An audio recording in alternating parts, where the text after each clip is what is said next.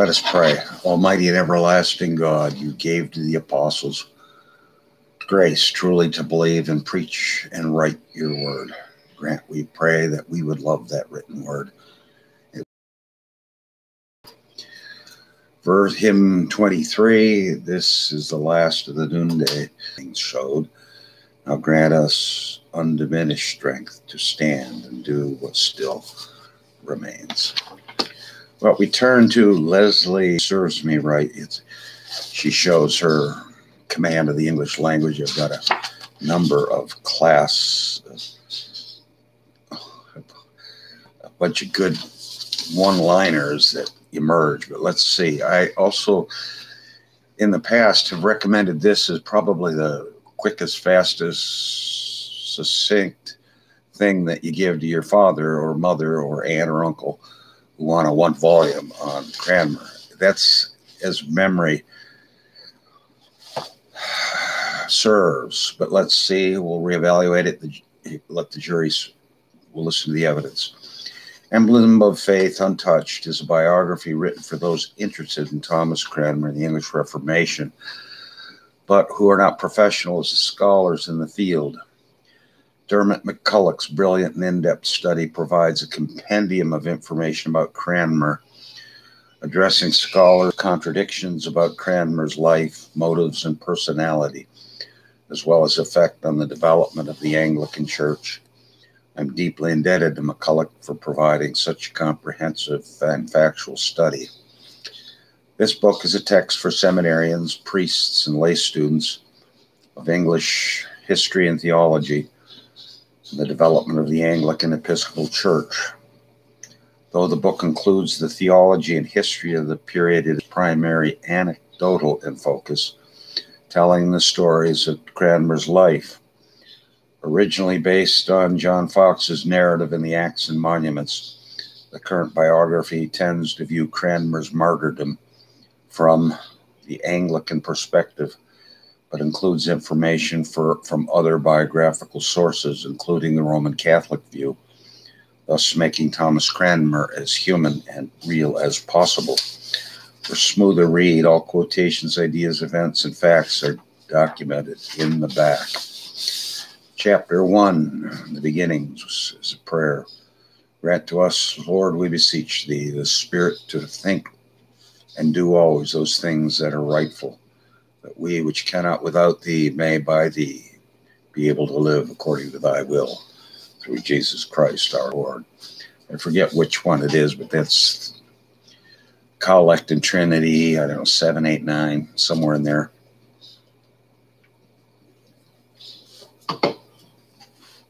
It's a beloved collect. You can see where that doctrine penetrates. You end up with scholarship and right thinking and right living. Give us the ability to think right and live right. That gets into you the ethos of the prayer book. It's no wonder there's a lineage of scholarship. The quaint modern town of Aslockton lies on the edge of the fertile vale of Belvoir in the Midlands of England, surrounded by farmland and patches of forest. According to the current locals at the Cranmer Arms pub, the village boasts a population of around 1,000 people, housing one of England's few remaining blacksmiths and farriers. Visitors can take hiking tours by the river along the same footpaths Thomas Cranmer himself walked 500 years ago. You want to get when was this published? 2016, so it's one of the newer ones, unless it has a date before that. It's published by William B. Erdmans. And the bio on her, she's an English professor, writer, and 3-time fellow of Yale Divinity School. Her other books include Judas Conspiracy, When Anything Goes, Being Christian in a Postmodern World. The picture on the front is Flick. The Flick one of 15, depends on when you date it, 45 or 46. I'm not sure how it's dated there, whether it's 45 or 46. I've seen both dates referred to.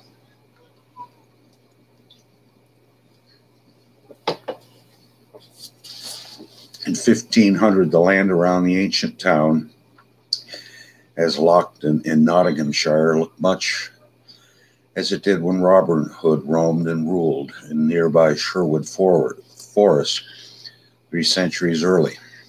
In Cranmer's time, Major Oak, Robin Hood's legendary headquarters, still spread its majestic branches and birches with long, gangly silver trunks, provided shade for emerald grass and winding footpaths. The remains of an old Norman mott and wattle castle with a moat had disintegrated into the mound, forming the gardens, the pleasure grounds of the lord of the private manor, Thomas Cranmer Sr. His young son Thomas used to sit on top of the mound and gaze toward the gardens and meadows around him, listening to the bells of St. John of Beverley and Wotton. There's some embellishing going on. I don't know if there's any documentation for that. But let's go on. We'll have to point out fact from embellishment. Thomas Cranmer was born on 2 July 1489 in Aslacton,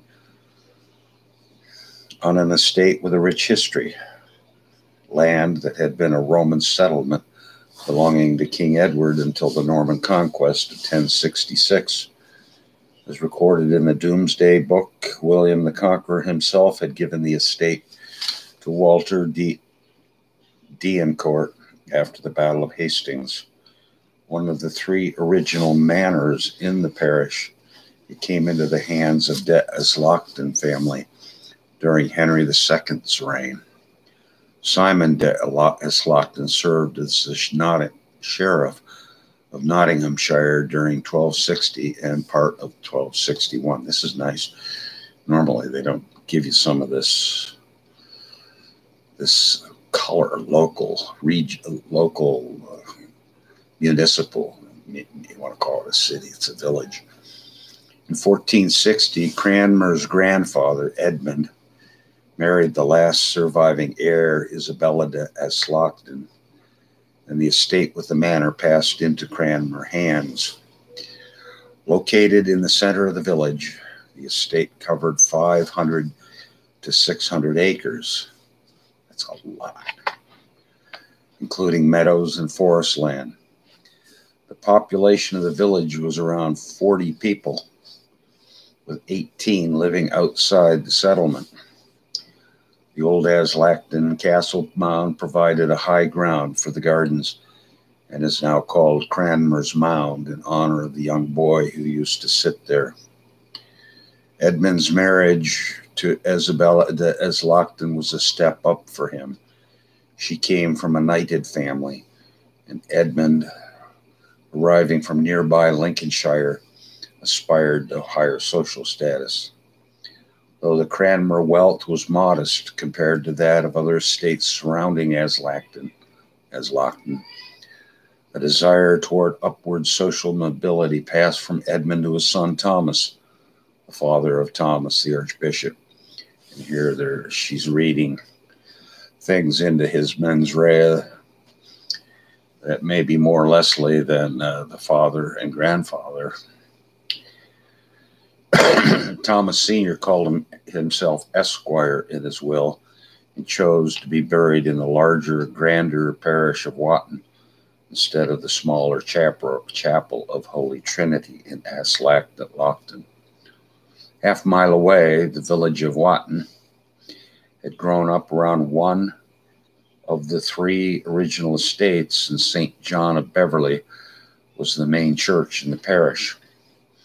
The Cranmer family worshipped in Wotton, although the Archbishop's father left the small chapel in Aslacton a little something in his will. A footpath leads from the center of modern Aslacton to Wotton, beginning a couple of hundred yards from Cranmer's Mound, traveling along a hedgerow over a stile to the river, offering a glimpse of the Wotton Church standing high over the riverbanks. Because Thomas Cranmer's family dated back to the Norman conquest in 1066, Family members had the right to a family crest and coat of arms. British heraldry was a holdover from medieval times when a coat of arms, a literal coat worn over the armor of knights, was essential for quick recognition in battle. First knights would choose their own symbols and colors, but the situation soon devolved into pandemonium, and an organized system took over, with the king granting all arms. Families selected from 2 metals, gold and silver, and up to 7 colors with symbolic attachments: red for military strength, blue for loyalty, green for hope, black for grief or constancy, orange for worthwhile ambition, maroon for patience in battle, and purple for royalty. By the time Cranmer became Archbishop, property was also required as a qualification for a coat of arms or crest.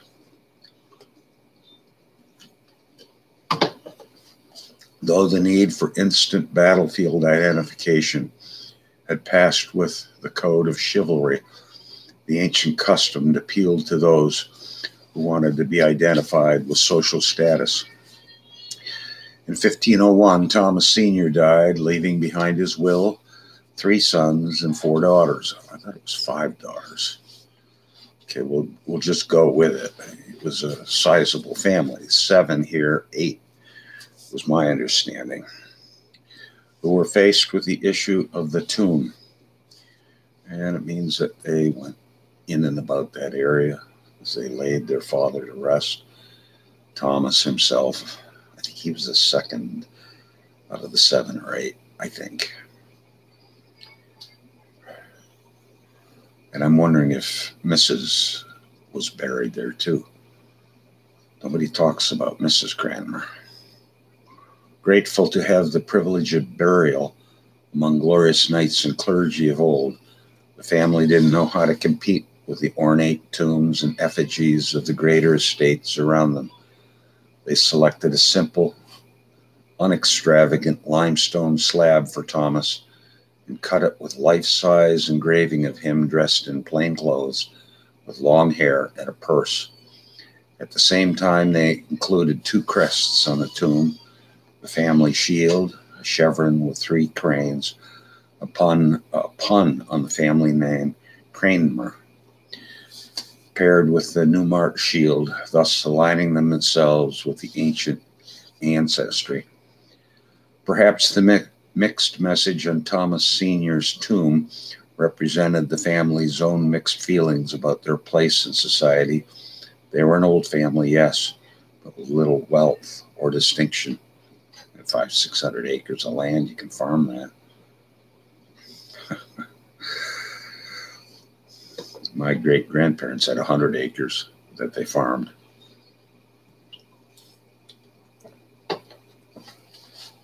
That's a lot of land.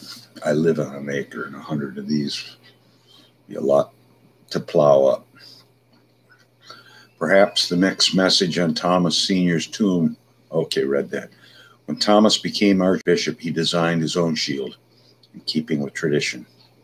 He changed his family's imagery from cranes to pelicans. According to legends, pelicans shed their own blood to feed their young. The symbol of Christ reflected the position Cranmer embraced with his new office. It also foreshadowed his own death. At the time Cranmer's appointment, Henry said in an understatement, "You are likely to be tested if you stand to tackling at length." There's no footnotes. We got footnotes through here? 0.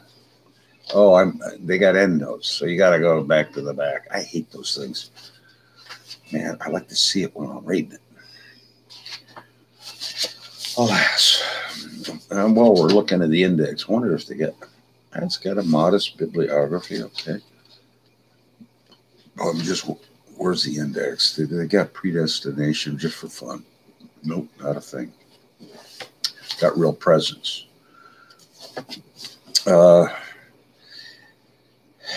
Cranmer also added 3 cinquefoils, C-I-N-Q-U-E,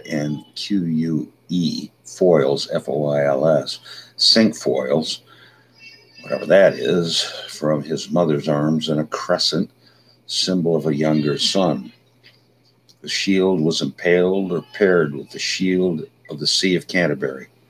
For his signet, the seal used to sign official papers, Cranmer kept the old family design with no crescent. After Thomas Sr.'s death, the estate could support only one of the children, and so it passed to Thomas's older brother, John. The medieval firstborn winner-take-all practice of primogeniture kept the estates from being parceled away over the centuries, while at the same time providing the church and the army with an influx of talent from the second sons of the nobility, which is what happened to young Thomas. Before he died, Thomas Sr. felt it important to provide an education for both younger sons, Thomas and Edmund, so they could enter the ranks of the clergy. He left them each a small annual allowance. A very young Cranmer probably started at the local village school, then progressed to grammar school, where he was beaten into quiet submission by a cruel schoolmaster, quote, a rude parish clerk in that barbarous time, close quote. The history of education is dotted with the image of young boys rapped on the knuckles, bullied by tyrannical teachers, and Cranmer's story seems to be one case of an early lesson in survival. The story, later told by Cranmer's secretary, addresses Cranmer's mild and unargumentative personality, suggesting that as a result of the cruel treatment at school, Cranmer grew into a timid man. Cranmer's schoolmaster so, quote, appalled, dulled, and daunted, close quote, the tender and fine minds of his scholars that they ended up hating literature, losing both memory and natural audacity in the face of such treatment. While Thomas's father was still alive, he encouraged the young boy to engage in other pursuits besides studies. Raising him to be a proper English gentleman, he took Thomas hunting and hawking and taught him to ride even the roughest horses. This training stood Thomas in good stead when he became archbishop. A good horseman, he could ride with the best, taking time on occasion to enjoy the recreational sports of hunting and hawking.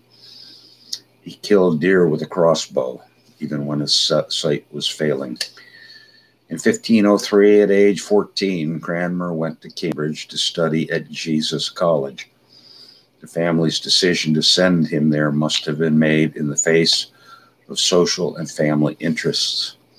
Two of Cranmer's relatives by marriage chose to attend the rival school of Oxford, and two of his other friends, Christopher Tamworth and Robert Clifton, went to different colleges at Cambridge.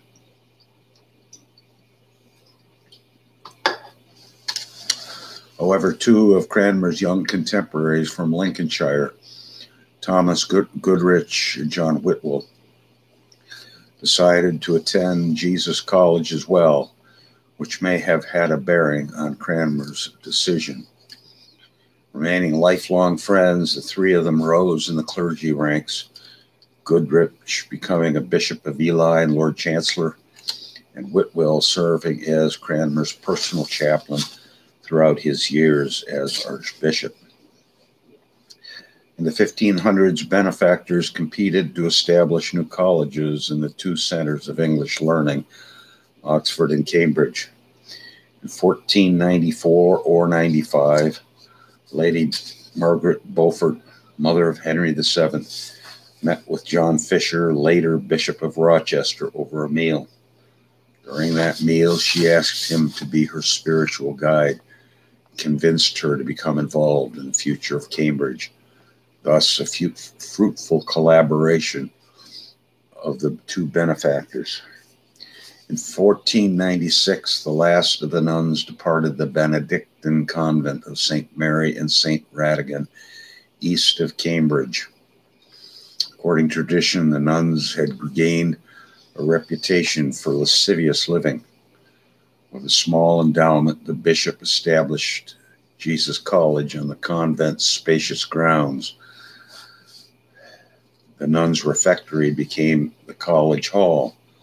The former prioress's lodging became the master's lodge, and the Bishop of Ely modified and reduced the chapel in scale. In 1503, Thomas arrived at Cambridge. John Fisher had become vice-chancellor, and he and Lady Margaret were already set on a course to make Cambridge a leader in all Northern European humanistic learning. I wish we had more footnotes, and I don't like having to go fishing for them at the end. In Cranmer's first years at Jesus College, they financed the refurbishing and upgrading of the college. Lady Margaret made annual visits, and on her last one, she brought along her son, King Henry VII, and her grandson, Prince Henry, to the university commencement with her. Cranmer began his BA studies in 1503, moving from the Cranmer holdings and mound, where he used to gaze over the gardens on his family's estate, to Cambridge, living in the refurbished nuns' convent, surrounded by spacious grounds of field and forest. He was entering a new world and a changing one.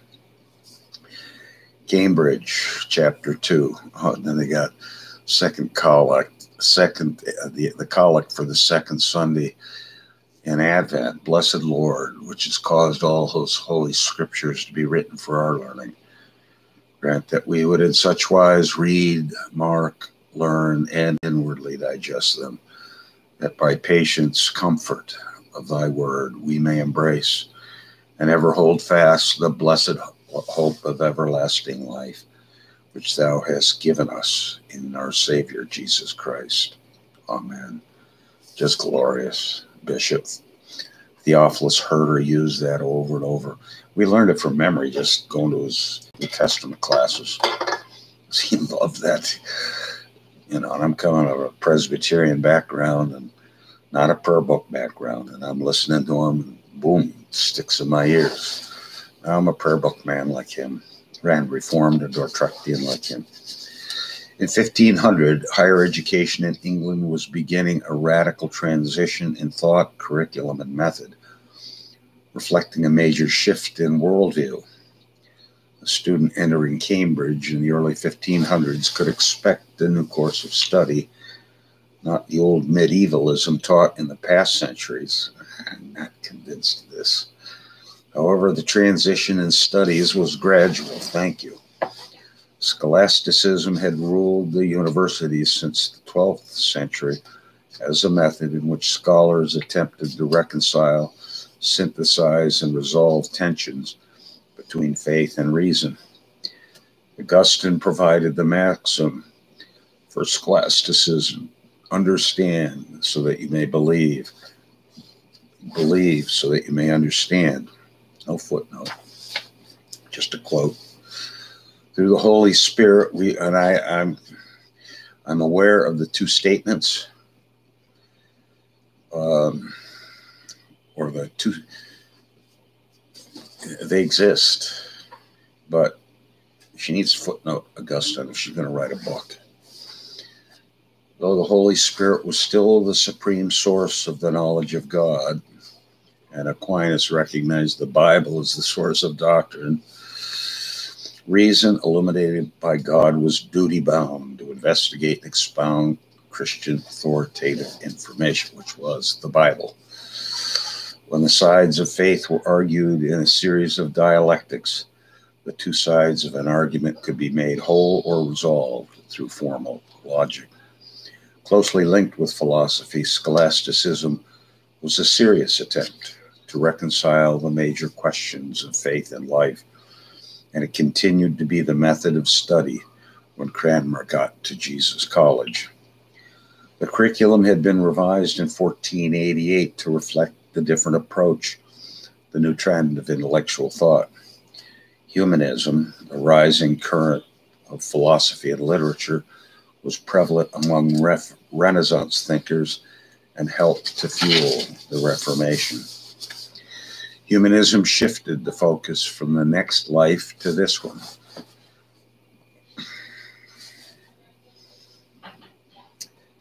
Emphasizing human dignity as a central concern, along with the value of the individual, beauty as a deep inner virtue, and worldly achievement and pleasures.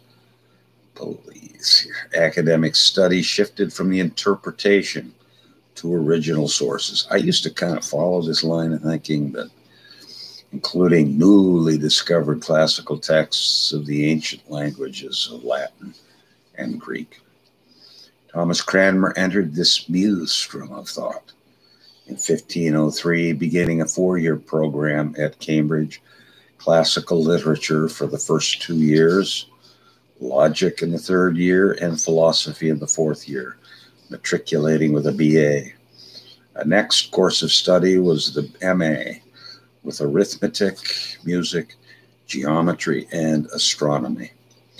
With no professors or formal classes, the Cambridge teaching system employed masters, men who had passed the MA and had been licensed by their university colleagues to tutor. These masters taught the younger students by assigned readings and giving examinations that consisted of oral arguments over questions the students put forth. Students held these disputations with the first senior students, then with the masters. The method of learning continued as scholars rose in academia and gained degrees. The masters studied and disputed with doctors in divinity, canon and civil law, and medicine, and eventually themselves becoming doctors in the specific disciplines. Well, this may be a nice place to stop. She's doing a very nice descriptive job. A few questions that we have as a matter of history. A few footnoting issues, but in terms of color and narrative, it's a lovely volume that she has, and I still would recommend it carefully and slowly, but I would certainly have this on my shelf. Well, I do have it on my shelf, but for newbies, it's a good book, but I still recommend get strips, volumes on archive.org and read John's strip if you want to meet the real Thomas Cranmer. Let's, as we usually do, finish with a hymn here. This is by Charles Price. Again, a noontime prayer. At prayer time near the temple gate, apostles made a lame man walk. They gave him healing in your name. Now give us grace to walk in your way. Let us pray. Glory be to the Father, and to the Son, and to the Holy Ghost, as it was in the beginning, is now, and ever shall be, world without end. Amen. Godspeed.